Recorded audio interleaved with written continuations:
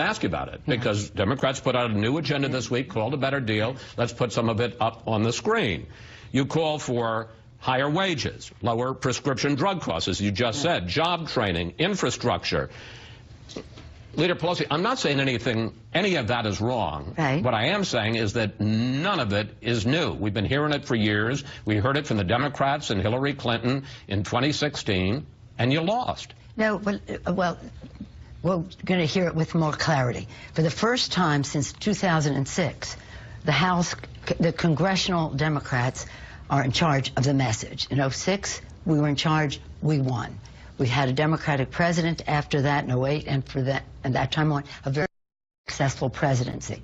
Now it is our turn to win the Congress for the American people. But elections are more than about winning the election. They're about having a discussion about how we go forward. But they're all about winning the election. That's what an election. No, it's about winning on the issues. I mean, in other words, if the American people can hold all of us, Democrats and Republicans, accountable for what is in their interest, instead of a trickle-down agenda that really benefits the high end at the expense of working families. That's why a better deal is important, and it is entrepreneurial in its thinking. It's fresh in terms of what it suggests.